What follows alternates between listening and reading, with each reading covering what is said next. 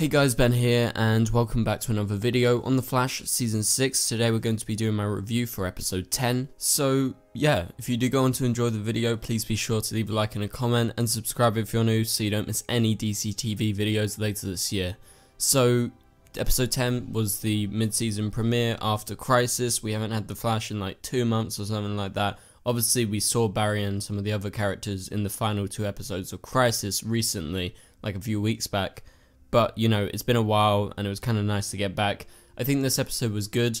I didn't think it was, like, amazing or anything. There was some points in the episode where I wasn't so sure about it. But I think overall, I did enjoy it. I thought it was pretty good. Set up some cool stuff as well, especially towards the end, which I'm excited to talk to you about. So, yeah, let's go ahead and get right into it. So, at the start, we're at CC Jitters. This is obviously post-Crisis, so it's all redone and everything. Maybe it got destroyed, I don't know. Or they just like resurfaced it. And it's been a few months because they go real time actually on the show, I do believe right now. So there's this new CC Jitters. Barry comes, he saves the day, blah de blah de blah. That's kind of normal, like nothing too special.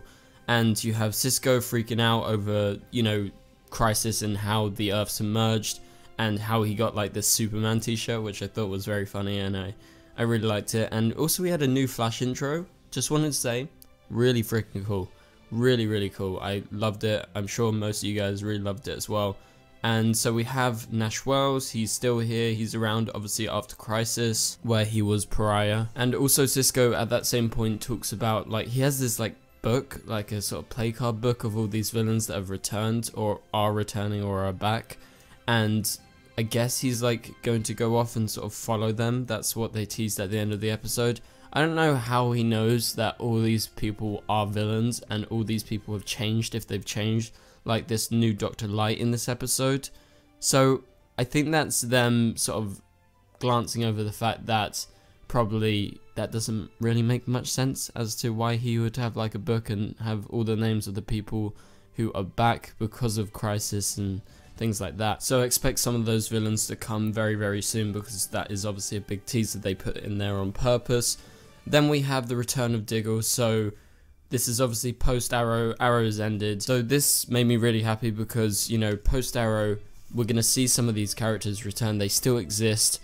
Diggle has gone on since the end of Arrow to be in this episode. So what's to say that, you know, whoever else is in the show can't stick around? Obviously, we've got the spin-off Arrow show coming, so that's another way for them to stick around. But yeah, so what happens with Barry and Diggle this episode? Actually, Barry's not in that much this episode, which was kind of strange, but he has some amazing scenes with Diggle, and basically Diggle gives him Oliver's original mask that Barry gave to him first, and Barry sort of believes that this is like Oliver's final mission, that this is a sign. But it turns out by the end of the episode, when they run to Lian, we don't actually get to see Lian, but we're in the jail cell where Deathstroke was for a while, that basically he's looked too far into this. He's trying to come up with clues, come up with things to, you know, actually make there be a mission for him to continue what Oliver basically used to do. And he basically learns life is much more than just this mission. It's also about living, and, you know, Oliver sacrificed himself so all of you guys could live on. And so we have a few amazing scenes, especially towards the end when Barry realizes that he is sort of looking into this way too much. He sits down with Diggle and they have this little talk, and it's very intimate, and it's just a really nice scene and a really great moment that I definitely remembered like the most out of anything this episode.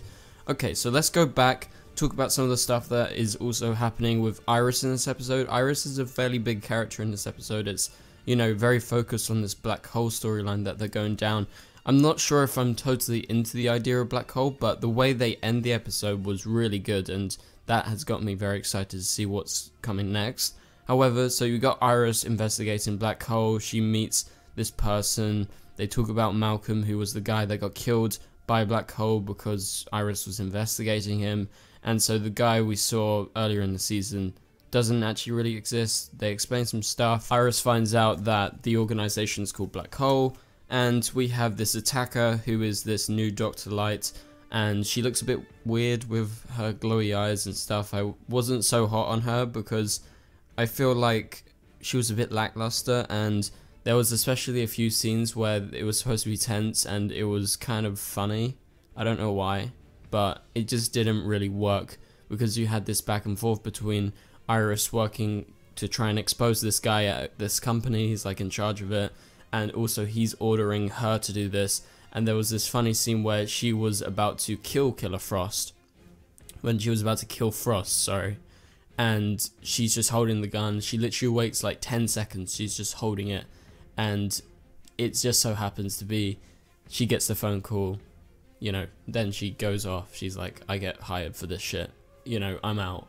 But it's funny because obviously that wouldn't happen in reality. She would have just shot her straight away, because if she was a good assassin, she would have done that.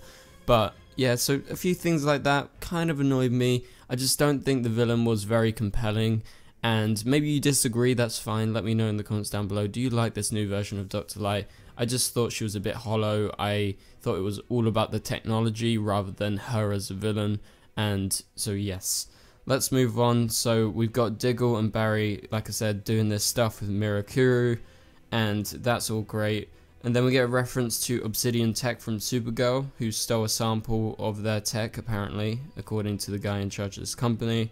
And this is the place that Iris is investigating. So Obsidian Tech is obviously a reference to Supergirl, so that's a new effect of this post-crisis world, that, you know, they're on the same Earth and they're referencing each other. So that was cool to see. And we have a few kind of annoying things. I find that the CW shows really don't get social media and sort of technology and, you know, the way that the internet works. Obviously we know because we're all over the internet. You know, I do YouTube videos, you guys watch the videos, you know how it works in terms of statistics. So I always get a little bit annoyed when they say, oh, in an hour we got 100,000 views, even though we're not like super popular. It just sort of exploded, and it's just not realistic. And you know, but that happens a lot. And then we move on, we go back to Cisco. We've got this stuff inside his lab, and it's very much so led us to believe that Harry's in fact dead, and you know, he's never coming back. But it was cool to see that, and I think there is a possibility that he could have survived. He could be on like another Earth, he could be on our Earth, but maybe they don't know right now. So also Iris gets attacked in this episode. She basically nearly dies. She gets attacked a few times, but at one point she gets these 5th degree burns, I think they called it, so really bad burns. And in the end, Joe talks to her about like how we have time, you need to sort of chill out and take it slow, don't go into the firing line by yourself. And this was a big thing this episode, because Barry does the same thing. He finds out about Oliver's mask, he jumps the gun, he's like, yes, let's go to Lian-Yu, we gotta investigate this, we gotta do it straight away. So I think that was the big theme of the episode, you know, the idea of patience and the idea of time, because they've been leading towards this deadline with Crisis, that everyone was used to working so fast, that now, you know, they need to sit back and relax, and I think that was the big theme of this episode. So yeah, Iris gets into a few fights, Barry's on Lian-Yu, but they are united by what they're doing. So yeah, there is a big revelation that this guy is pretty much, you know, one of the higher ups at Black Hole. He's in charge of some of the stuff that they do, so he's basically exposed to us. We know that he's involved. Also a note I wrote down, obviously I referenced this earlier, but I wrote a note saying where is Barry, because like he wasn't in much of the episode. It very much so seemed like it was like Iris, Camilla, Cecile, and then obviously Joe towards the end. I think it was mainly centered around Iris, and I liked the Iris stuff, but it was mainly the villain stuff with the villain of the week, the new Dr. Light, that I wasn't so keen on. So I don't know, I felt like I wanted more of Barry and Diggle as well. And so it also seems like Cisco is potentially leaving for a bit. Maybe that means he's gone for a few episodes, but he's not leaving permanently or anything like that, so don't worry. But Nash is going to stick around, and we get a look at this photo that he has, and Allegra's in the photo, so it seems like somehow he's related to Allegra, maybe a different version of her, or it could be her. I'm intrigued to see where they go with that. But obviously at the end you have Barry and Iris with Oliver reminding him that, you know, he has to take his own advice and, you know, be a hero, inspire and live on, essentially. So you have that nice scene with those two, but then we go to the ending, and this was quite a long ending, and I really liked it. This has got me really intrigued for what's to come next, because this ending scene, you get to see Iris, she's sort of figuring out stuff, like you get to see Mira, and then AV3, what does AV3 mean? She flips it, she looks in the mirror, and it says Eva. And so is it her tech? It seems like potentially she was working on something, whoever this Eva person is, who's related to the guy in charge of Black Hole. So she goes back to the headquarters and she uses the Black Hole pin to get into this headquarter sort of place for Black Hole. And so she's looking around and she looks at this mirror, and right at the end, I got scared the shit out of. And it's really hard for The Flash or like any of these shows to scare the shit out of you because it's very predictable, but this, obviously it was tense, you're expecting something to happen, but this did scare the shit out of me, so I gotta commend them for that, where the arm pokes out and pulls Iris into the mirror. I have no idea what's happening, but it's something in relation to this Eva that was talked about obviously towards the end of the episode.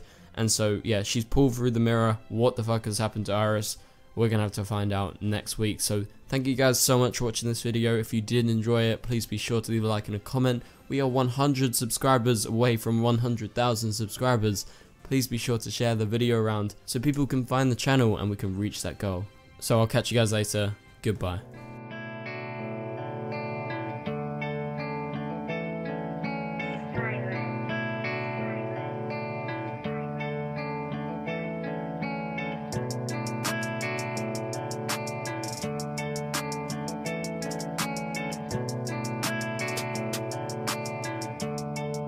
I see red.